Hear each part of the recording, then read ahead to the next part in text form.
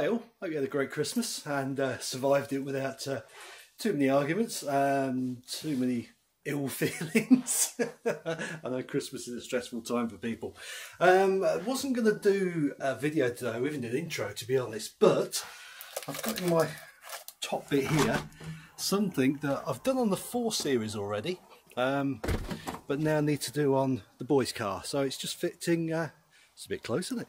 Just fitting the dash cam. So I'll quickly take you through it. Again, I wasn't going to do this, so I'll make it quick, I'll make it easy, make it simple. We'll get the dash cam fitted on this one, and that's it. Right, stop waffling, let's get on with it. So the first place I need to start is in the back. I've got to get all this out. The boy's got a nice, in fact I want to get one of these for ours. He's got himself a nice little boot liner to save the mess. So right, let me get the boot liner out, let me get the fuse box exposed, and then we'll start going through the fitting process. So as before, I think it's the same as the 4 Series. This lifts up. Ooh, that's got a, wow. This one's got a it's amazing the subtle differences between the two cars. Yeah, this one's got a hydraulic ram that puts things up. And I've got to say, looking at the back here, it is not the same as the 4 Series. So I might have to do a little bit of research, because I've got a strange feeling the fuse box might be somewhere else. Okay, it's pretty much the same. There you go, there's the fuse box in there. Just a slightly different way of getting to it. But there you go. That's the difference between the 3 and the 4 Series, it would seem.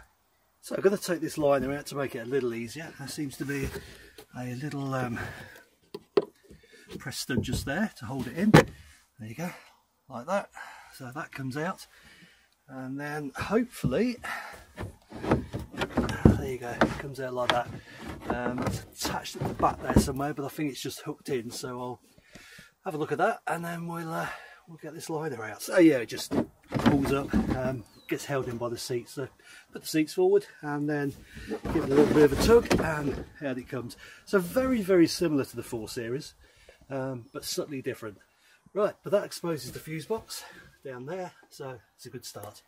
There you go, so we're pretty much in the area we want to be now. So I'm going to feed the box through underneath this panel here, and bring it out somewhere up here, and then we'll start linking it, obviously as we did last time, down the back here up into the headline. So as you go before, pop that little cover off there, and then there is a, you can't really see it, but right down in there there's a clip. Release that clip, and then the bolster will come out. There you go, clip at the top there released, bolster out. So then we've got plenty of room to get through underneath the panels and into the fuse box. There you go, showed you this before, but this one is slightly different. Rather than having the fuse on the wire, you've now got a plug, and you can use one of several fuses. Slightly different to the other one, but same principle. So as last time, got it fed up there, obviously dropped out the door rubbers to feed it up and through the headline. Just remember, you've got airbags behind these headlines, so be very careful what you're doing. So right, just got this piece of wire here to thread that through, get that threaded through. Going to the front, I have yet again, oops, good camera work, yet again took the sun visor out to give me a little bit more room and access. So we'll just we'll just feed that through there like so, and then we'll take it across and again drop it down near the mirror. So there you go, it's all mounted in, all tucked up, all the trims and everything back on again, wire all hidden behind there. And let me take you to the back and I'll show you what we've done in the fuse box. So there you go, as before, the replacement wire and plug is put in there. I had to put 2 fuses on that one for some strange reason.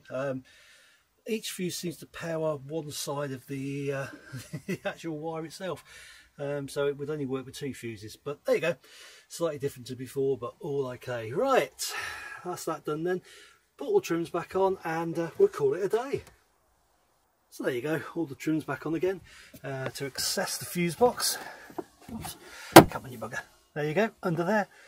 So all pretty neat and tidy and looking good. Shouldn't need to go in there anymore. So that is about it. So as I said, all the trims and everything back on, all the lining back in, seats are now back up again. We're about done. And of course, one last little check. Ignition on.